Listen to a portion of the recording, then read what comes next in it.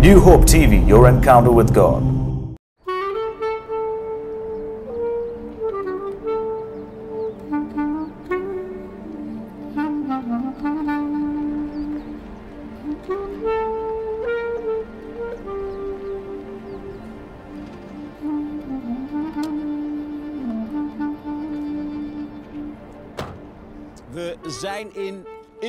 We are in Israel. It's amazing to be here, and I'm a little nervous. I've spoken about the 7 wonders of the cross in many nations in the past few years, but never before in Israel. Today, we are going to Jerusalem. We're going to look for the 7 locations where Jesus bled in order to discover what this means for us today. Welcome to the 7 wonders in Jerusalem.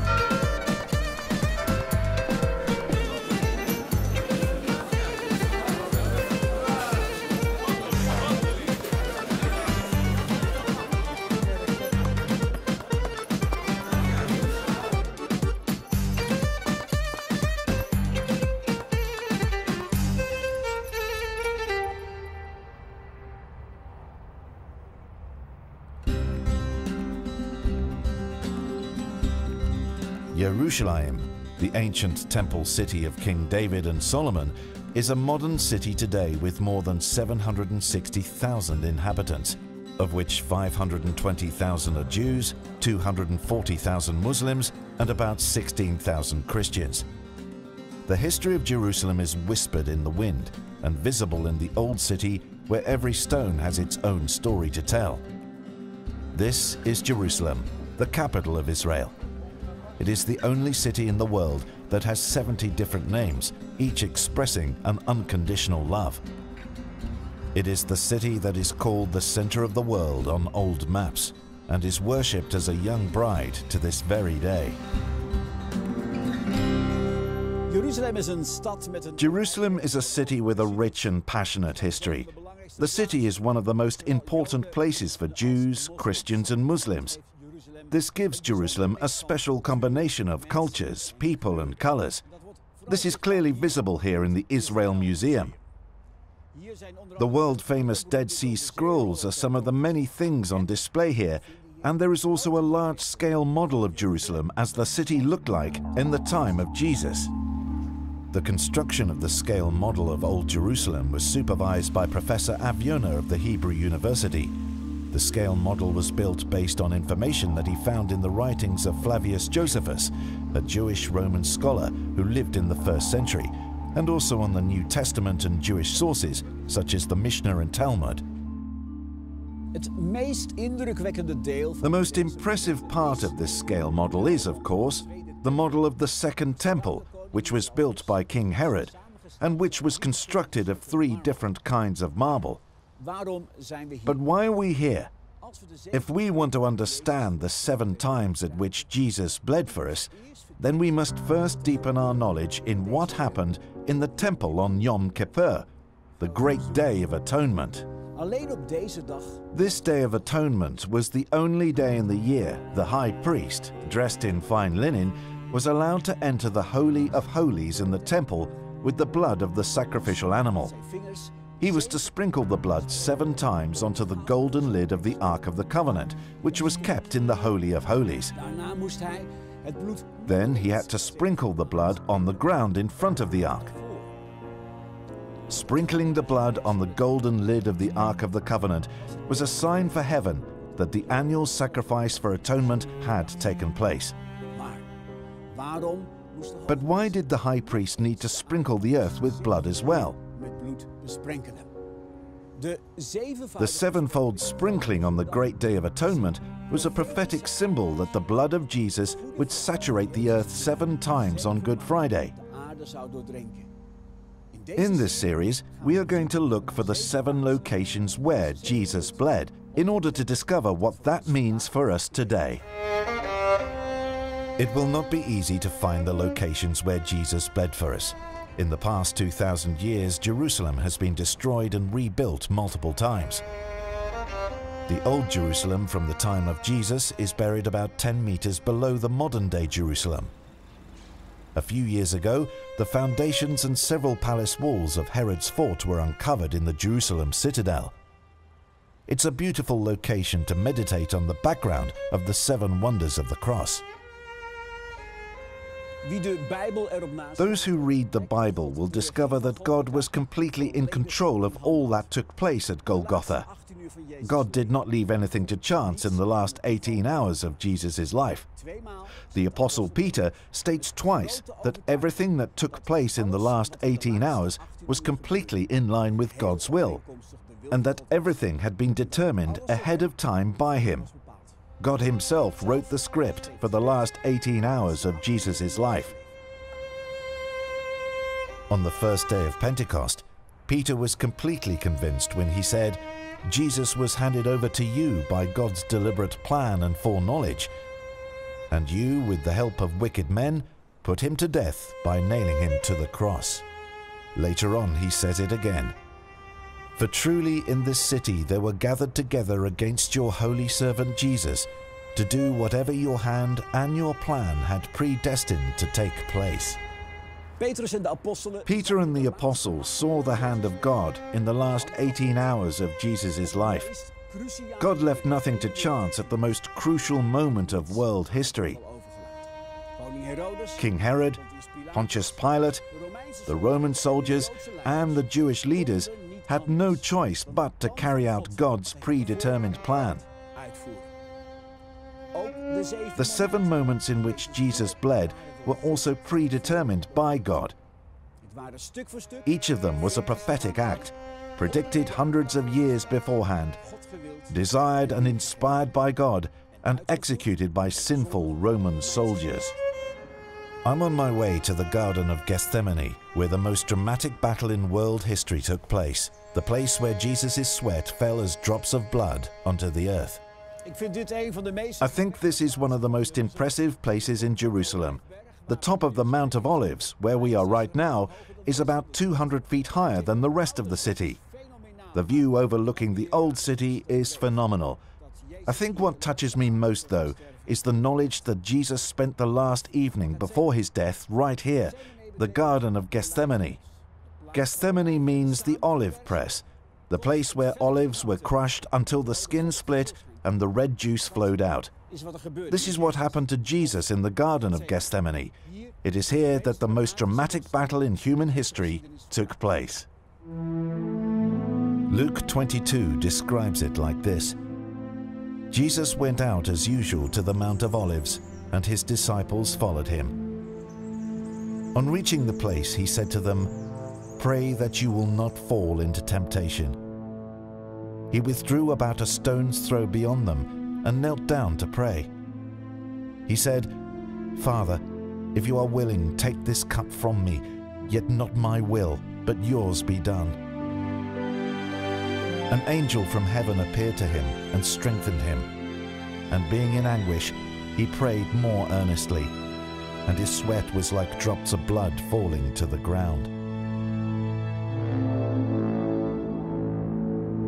The Bible says that Jesus bled for the first time on this location. His sweat fell like big drops of blood to the ground.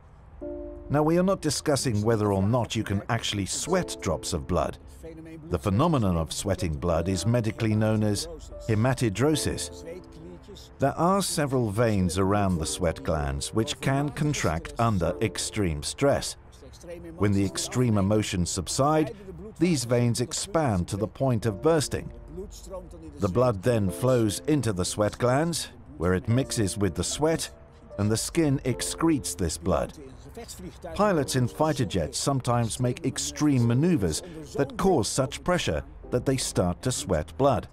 The question is not whether it is possible for Jesus to have sweated blood. The real question is, what was such a battle for Jesus that he started to sweat blood? It was here in Gethsemane that Jesus begged his Father to remove the cup from him. What was in that cup that caused Jesus such anxiety? Of course, Jesus was distressed at the thought of the suffering he was about to go through. But there was something that he was dreading so much that it caused him to sweat blood. Johann Sebastian Bach tells us the answer in the St. Matthew Passion. The Savior falls down before his Father. He is ready. the cup of death's bitterness to drink, wherein the sins of this world are poured and stink odiously. The cup that Jesus so feared was filled with the sins of the whole world. God asked Jesus to drink this cup in our place. Here in Gethsemane, all of our sins were pressed together into that one cup, which literally means the olive press. The sins of the serial rapist and the inhuman dictator Adolf Hitler, by whom 6 million Jews were gassed and murdered. All of our sins, from Adam right down to the most recently born child, were pressed together into this cup, which was held before Jesus. Jesus knew that if he were to drink the cup, he would undergo the same fate as the sacrificial lamb. The sins of the entire world would be laid upon him. But Jesus was the man without sin. He hated sin. He cried out to God and asked him to remove this cup from him. He said, "Father, is there no other way to save the world?" God made it clear to Jesus there was no other way to free the world from its sins. 3 times Jesus asked God to remove the cup from him. But then he also said, "Yet not my will, but yours be done."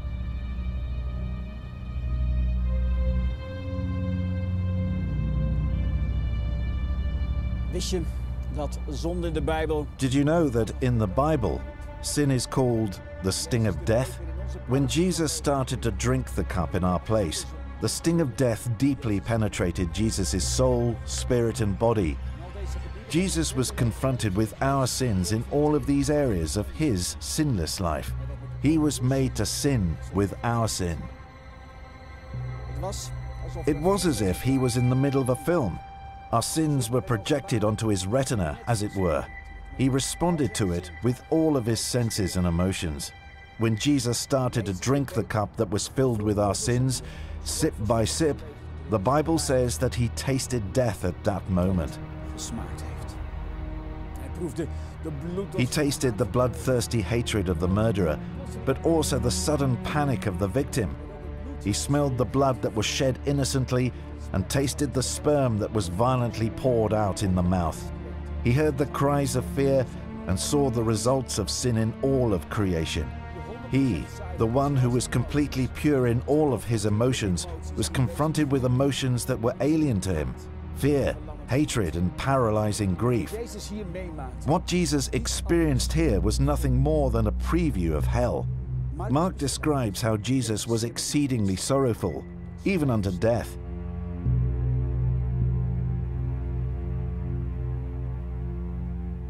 Mark used a Greek word which literally means the sorry state of the godless in hell. This is what Jesus experienced in the Garden of Gethsemane. All of the demonic powers and rulers of the darkness pounced on Jesus to ridicule him, to accuse him, to condemn him, and to torment him. Gethsemane was nothing more than a horrific hell experience for the man without sin.